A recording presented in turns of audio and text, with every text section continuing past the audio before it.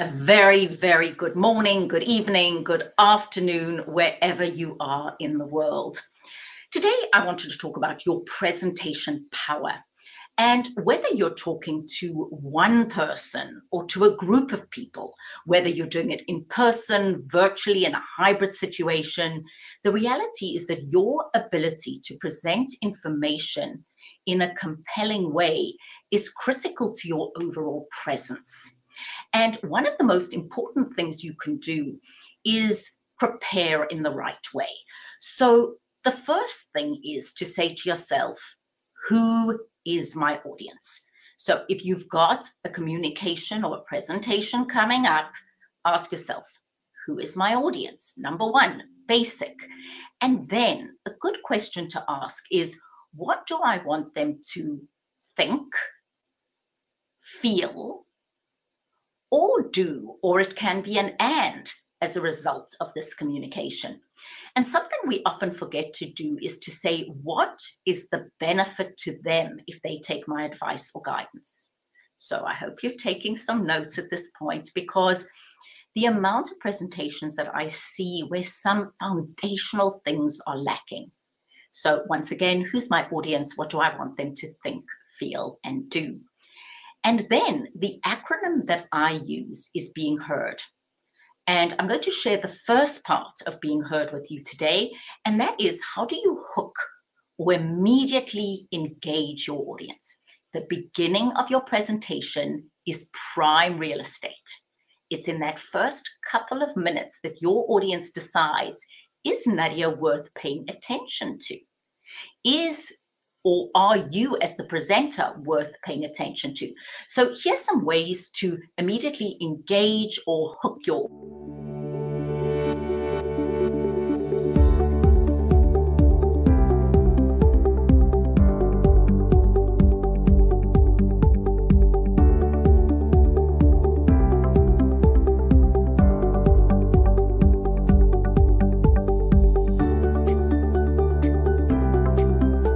So what is a hook?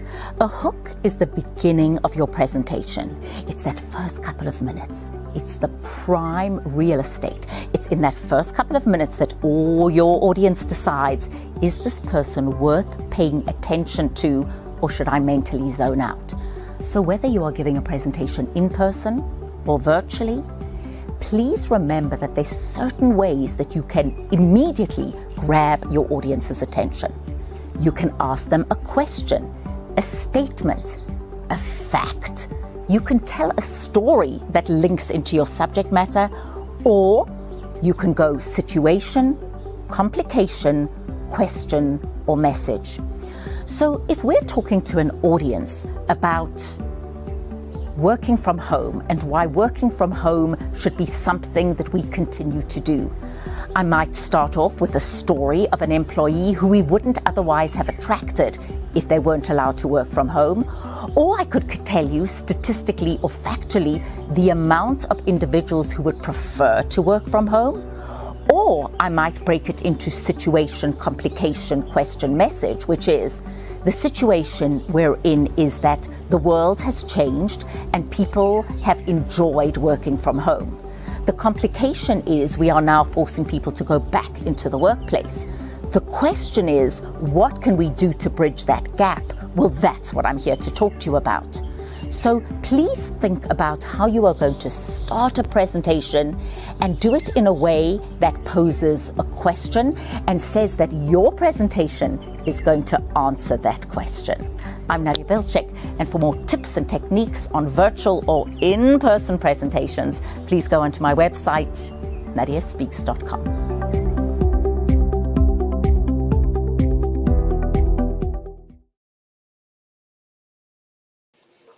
Well, as you saw from that video, we were having some audio issues. And if that happens to you in a presentation, that's one of the things we look at is if things technically don't work out perfectly, my advice to you is just stay very calm. If it had been a longer video, I would have probably cut the video and then come to you. But mistakes happen, issues happen, technical issues happen, particularly in this virtual world. So just stay calm, carry on. If you fumble and you trip over a word, something I recommend you do is simply say, let me rephrase that, or let me put that another way. What you never want to do is look flustered. Now, I am having an information session on Wednesday, January the 31st at 6 p.m. Eastern Time. Please register. And this is for people who want to improve their presentations. If you feel that your overall presence or your presentations can do with some tweaking, and if you want to understand the fundamentals, please join me for a free information session. And then you can decide, I'm doing an 8-week masterclass. Is that something you want to sign up for? But come for the free information session, and I'll go into more detail about what I'm sharing with you today. So that's Wednesday, the 31st at 6 p.m. Or I'm doing one for those of you in other time zones, 9 a.m. on the Thursday. So you have a choice. If you want to get those links, remember it's either Wednesday, click on below, please register. Love to hear how you would like to improve your overall communication skills, your presentation skills. This program is also for people who are thought leaders. And that's how I initiated the program, is people coming to me saying, I've got so much information, I've got so much to share, but I want to put it in a way that is compelling. Who should my audience be? How do I craft a presentation? So either of those days, please sign up. The idea behind presentation power, and you saw that in my video, which unfortunately had a few timing issues. And again, technology, when we're presenting virtually, often has issues. I've watched the best presenters in the world, and there are just moments where things go wrong. Again, just be very calm, and that's something we talk about because nobody's perfect, no situation is perfect. And Voltaire actually said, the enemy of the good is the perfect. And we've used that in many ways, saying the enemy of getting things done is perfect. My friend David Asano always says, and sometimes your presentation isn't perfect, but does it achieve its purpose? And that's the goal of presentation power. And how to enhance your overall presence, because presence, your ability to persuade, influence, inspire, is not only when you're giving a presentation, it's when you're having a conversation, it's when you're networking. So we're weaving all of that in. But being heard, learning how to hook or immediately engage your audience is one of the critical skills in learning to present. So far, if you're just joining us, I'm talking about presentation power and maximizing your overall presence, a topic I speak about a lot and do a lot of coaching on, and speaking in the area of persuasion and influence. But the first thing is, am I preparing correctly? Am I ascertaining the purpose of this particular communication? And oft overlooked is, what is the benefit to the audience? Then we focus on being heard, which is the hook. Am I providing the best evidence? Am I telling the best anecdotes? Do I know how to reel my audience in? And reeling your audience in is the end of your communication, where you've got an opportunity to summarize, brief call to action, reiteration of the benefit. So all of those things are so critical, and presenting powerfully and maximizing your overall presence is critical to your career success. It's critical to your overall ability to navigate the workplace. So please join us on one of these days. Register now, or register here, or if you need more information, it's nadia@nadiabilchik.com. But my goal is to work with you or your teams really to help ensure that each and every time you present information, or in fact communicate, you are coming across as the very best, most relaxed, most competent, most confident version of yourself. So take a quick assessment and say, the last time I engaged with an audience or presented information, be it virtually, be it in person, be it hybrid, did I walk away saying I nailed it? I came across as confident, I came across as competent, I came across as credible? Or are there times that you could enhance your overall impact?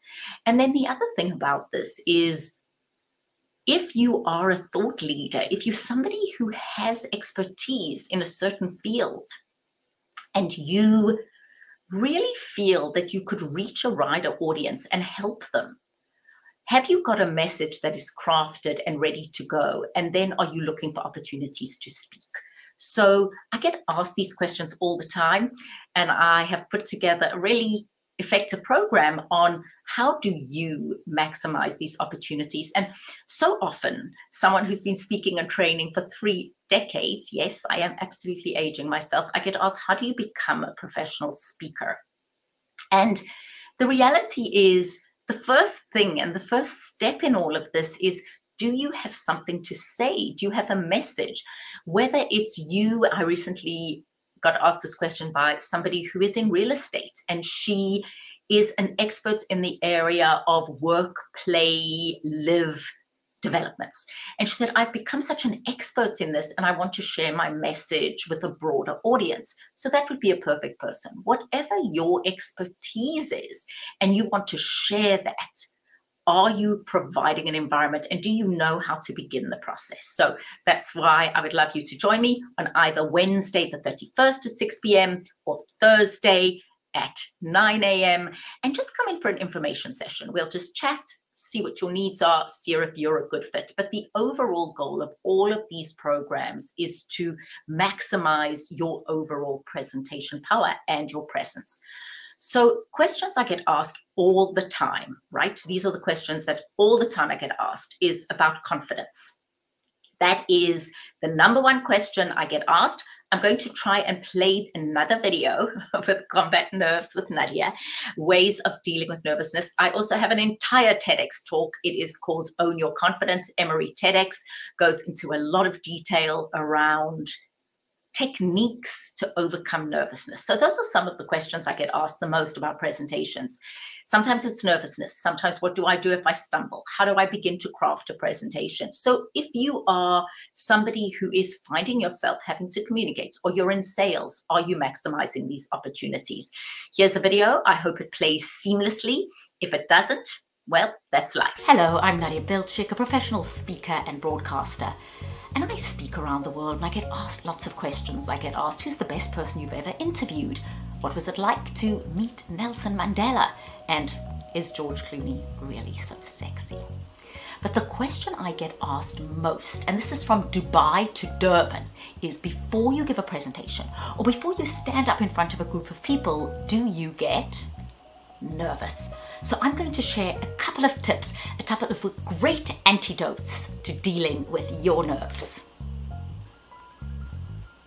The first and most powerful antidote to nervousness is mental. What is your mind focusing on when you feel nervous? And at this point, I ask you to start developing something called your positive emotional memory database. And what is that? That's a series of positive past experiences that validate you. So think for a moment of anything in the last couple of years, be it a job, promotion, or getting a job, or even watching your child being born. Something that when you recall makes you smile, makes you feel successful, confident, and powerful. And as you get nervous and as you're faced with an intimidating scenario, simply play that video in your mind, and it's amazing how your body will respond. The second thing that I always do is I go to the far end of wherever I'm speaking, or to the back end of the CNN newsroom, and I do something rather unusual. I take a deep breath in and I go 1, 2, 3, huh! Let me show you that again. 1, 2, 3, huh! Now, that's one of those things that you really have to do backstage and not in front of your audience. One of the tendencies when people get nervous is that their voice often gets high-pitched and breathy. So one of the most powerful things you can do so that you don't sound nervous is a series of voice exercises. Very simply, taking the vowel sounds A, E, I, O, and U. Start with hum, hum, hum, hum, hum, hum, hum, hum, hum, hum, then with the vowel sound E, Him, with vowel sound I. Him, with vowel sound O. Hum, with the vowel sound U. Hum. I hope you notice the sound is now in front of my mouth and it's very resonant and round and it sounds deep and I sound relaxed. One of the best antidote to nerves is the 3 P's of practice, practice, practice. Know who you're speaking to, what you want them to think, feel, and do as a result of this communication. And I like to ask a question when I start a presentation. That way, the focus goes from me and the attention goes from me to the audience. So practice asking a question. I've shared a couple of tips with you, and very briefly, if you want more detail on any of these, please take a look at my book, Small Changes, Big Impact, which is maximizing your presence and leveraging the power of your personal brand. It is available on Amazon.com.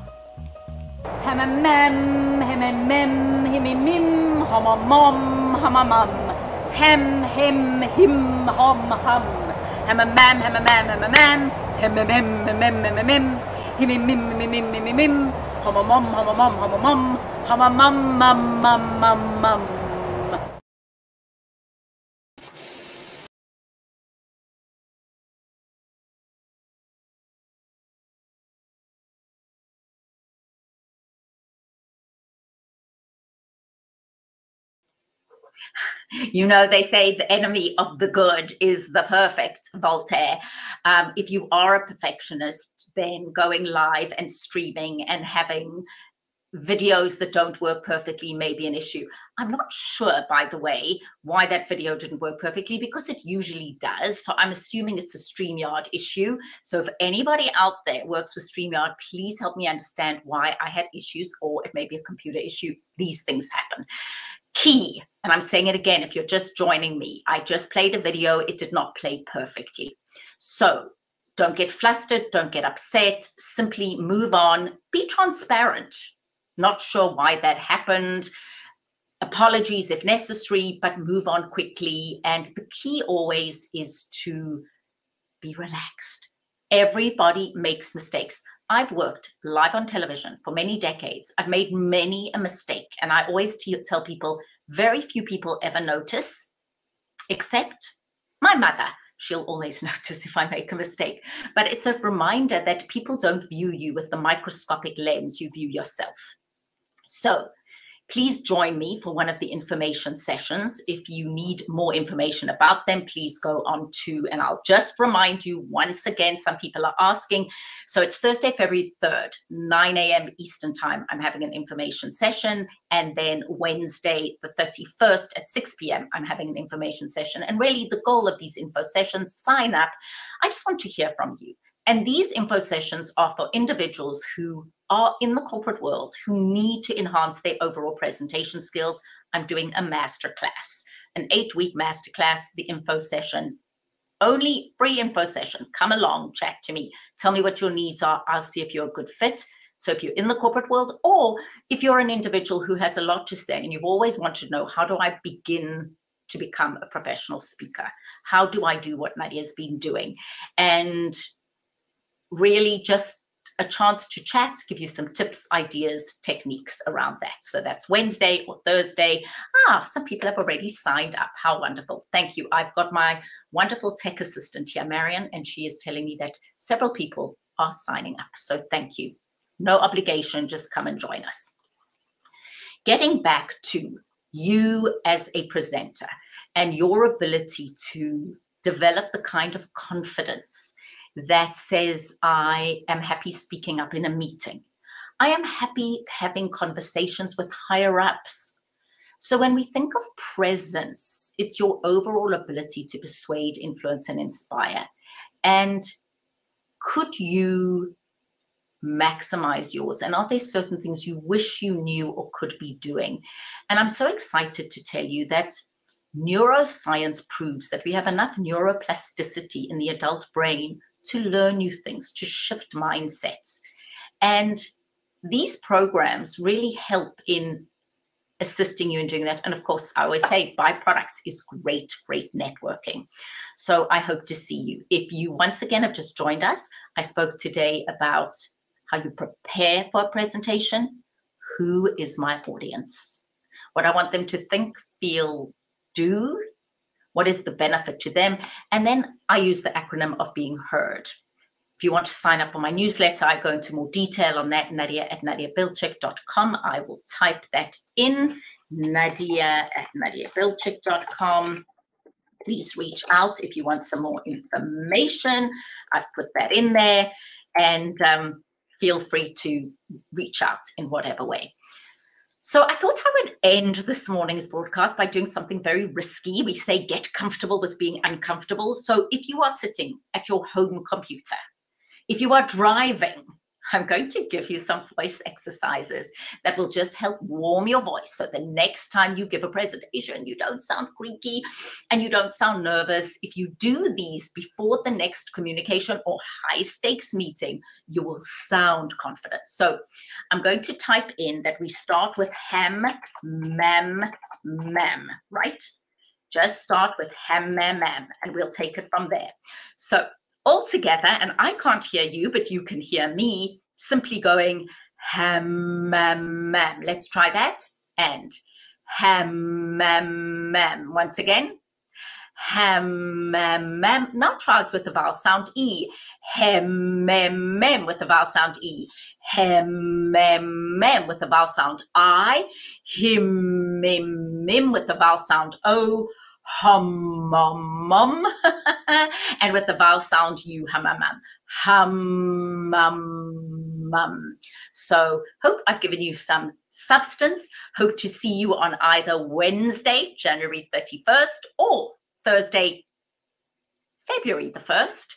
And come and join me and we can chat and see how you can maximize your overall presentation power and presence.